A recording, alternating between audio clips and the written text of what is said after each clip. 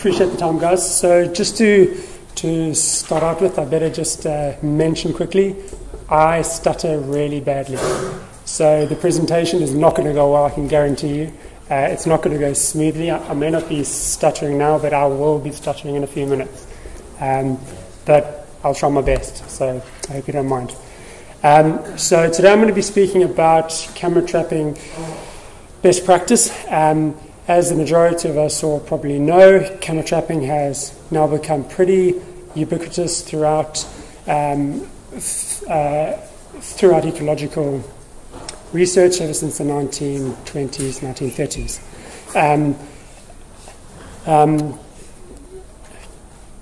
Due to their popularity, camera traps have undergone a technological revolution. As camera trapping devices have become more advanced and more competitively priced, they too have become more accessible to non-specialists. Although camera traps are pretty straightforward to use, practitioners quite often use them totally incorrectly. Excuse the stuttering, as I said. Moving on, since 2013, Panthera started intensive camera trapping across the country. Camera trapping and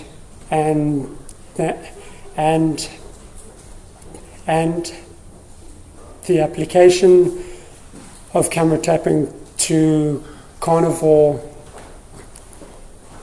populations has made great strides in increasing our actual knowledge base with regard to large carnivores. However, the implementation of carnivore camera trapping studies are often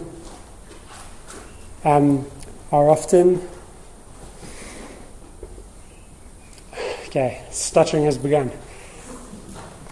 Are often undertaken without sufficient consideration to survey design and how we should put up our actual camera traps. For example, in a literature review in 2013, it was actually discovered that 90% of jaguar-related camera trapping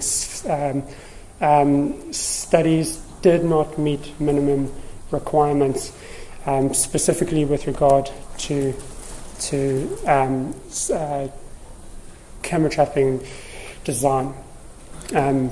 More specifically on how they were actually sticking out all their cameras. How we conduct camera trapping, including how we actually stick up all the cameras, significantly influences our results. For example, in Norway, Hammerletel demonstrated that increasing the actual time interval on time-triggered camera traps resulted in a detection error rate ranging between 23 to 58%,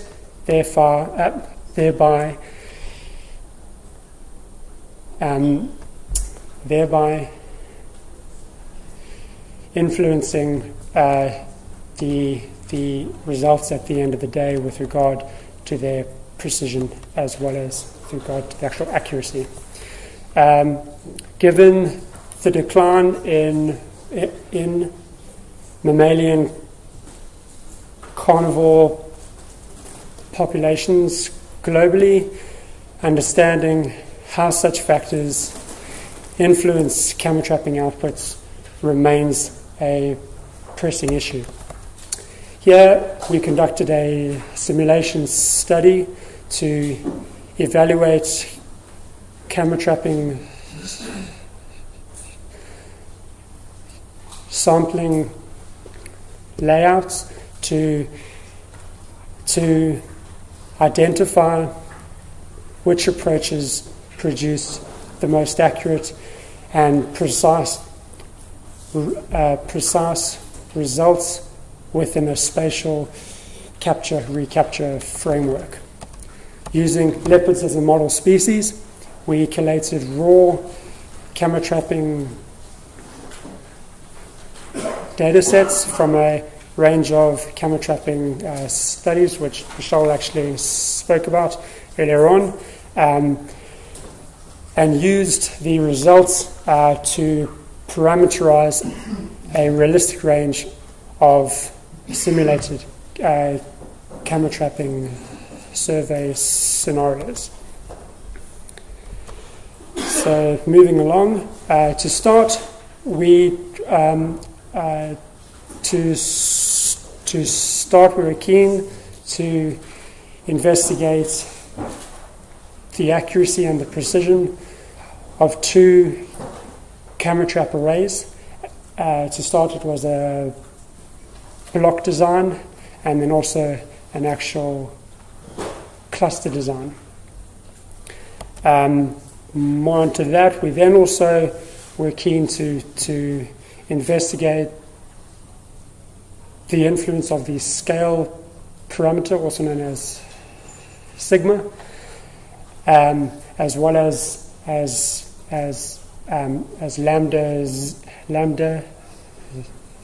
lambda 0, which is considered the encounter probability, and how minimum, mean, and maximum thresholds change the results at the end of the day. We also then chose to evaluate all of this using three different leopard population estimates, which you can see on the slide there. I hope everyone can read that at the back. Moving on from there, we were also keen to investigate how many stations we actually need within a block and within a cluster design. So as you can see here, we used anything up to, well, from 16 stations to as many as just over 250 stations as well for the block layout. And with regard to the cluster layout, we tried 4 stations per cluster, 9 and 16. So excuse the way that it's not presented correctly on the screen. For some reason it hasn't come across nicely. We also wanted to look at how we should space our actual stations across the actual landscape. To do that, we evaluated 1, 2, and 5 kilometer spacings between camera stations. And lastly, we wanted to look at how long we should be leaving out our actual camera traps. Should it be 1 month, 2 months, or as much as 5 months? Lastly, to take that all into account, including spacing and the number of actual stations that we have out in the field, how does the amount of area change our actual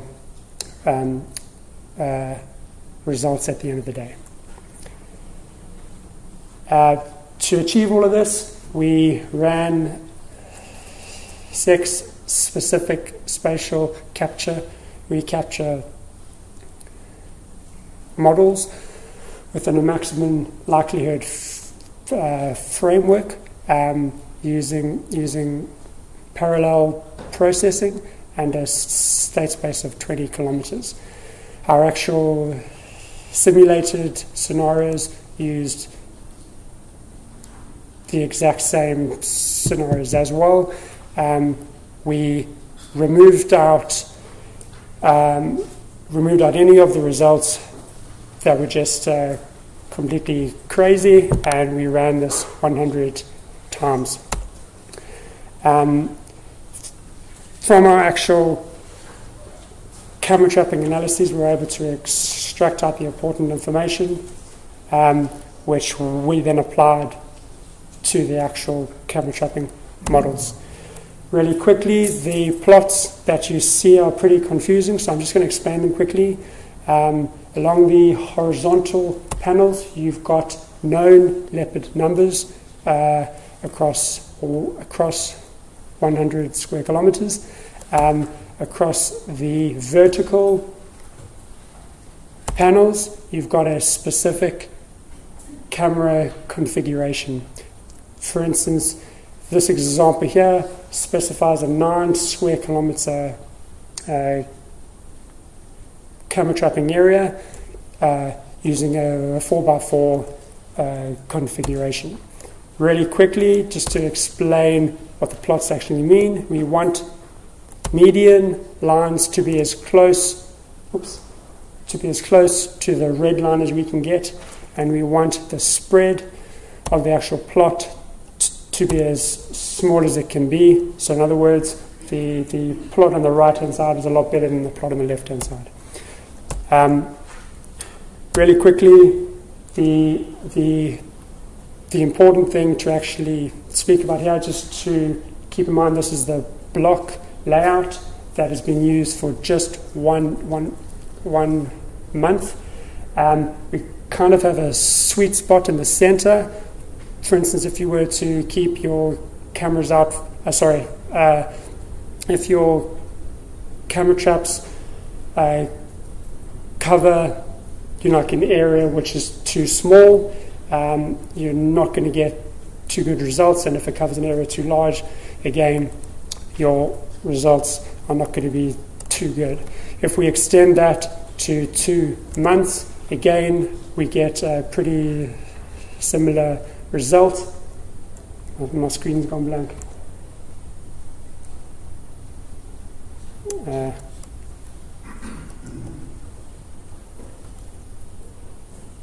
Sorry, I don't know what it's doing.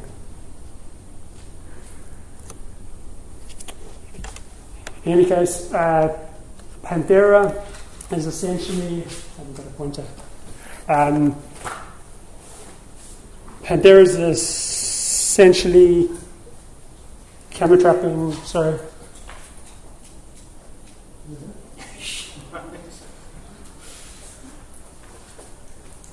Okay, in any case, I'm just going to move on, so I haven't got much time. And the computer's going nuts. So, really quickly, the blue highlighted area there, the plot on the left-hand side is what Panthera does, but we actually use a huge amount of stations in the field. Instead, we can use actually a quarter of those and still achieve results that are pretty much comparable. If we then extend the actual period to the absolute maximum, again, the results change a little bit, but not a huge amount, and still have that sweet spot right in the middle.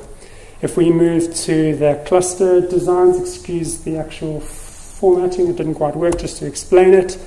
The vertical panels specify the actual survey area and how many clusters were used.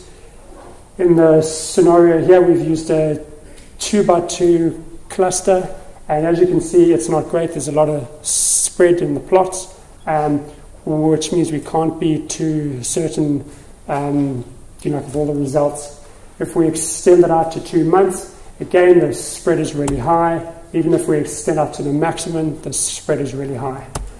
If we increase the number of stations per cluster, the precision increases quite a bit, even when we extend out how long we leave our actual camera traps up out for, even to the absolute maximum, but still it's not that great.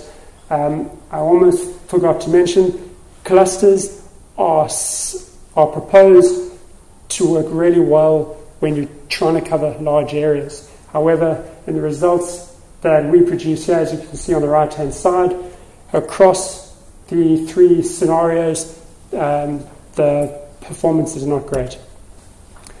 And again, if we put more stations within the cluster, the results improve to an extent, but not incredibly, even if we were to leave the cameras out for quite a bit longer.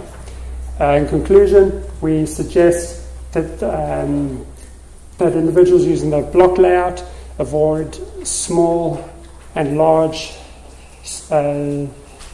survey areas, short and long survey durations, and should select larger distances between stations, intermediate camera configurations, intermediate survey durations. For the cluster layout, avoid smaller clusters, avoid larger survey areas and long survey durations. Select large clusters, small to intermediate survey areas, and short to intermediate survey durations. At the end of the day, what we were able to conclude was that intermediate block layouts were likely to be the best, which is contrary to what is in the actual literature at the moment. Any questions this time?